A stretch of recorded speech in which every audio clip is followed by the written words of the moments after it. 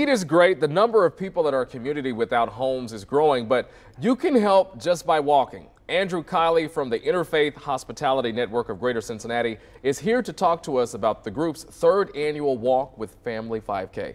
Thanks for being here. Thanks for having me. So Andrew, what is the goal of the walk?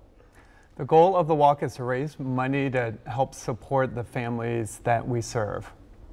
And you mentioned that you all serve families. What exactly do you do? Sure. We serve families experiencing homelessness. We provide emergency shelter and other services to get them back on their feet and ultimately secure permanent housing.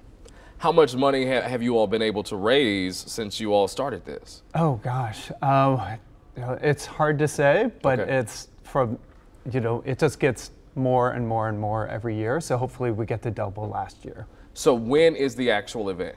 The event is Saturday, August 19th in Eden Park. Okay.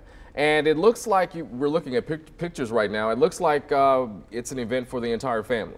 Yeah, it is, absolutely. In addition to getting some exercise, you bring in your family and friends out, walking through beautiful Eden Park. There are going to be some fun activities. We'll have music, we'll have a petting zoo, we'll have face painting, some food, some snacks, and a lot more fun activities. Okay, my last question, to the people who are watching at home, this is your last pitch to them for them to come out and help you guys. What would you say to them?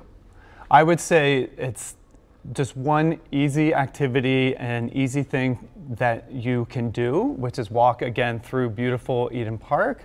In doing so, you'll do a lot to help the families that are experiencing homelessness that we're trying to get back on their feet. If people want to know more information about what you all do, how would they contact you?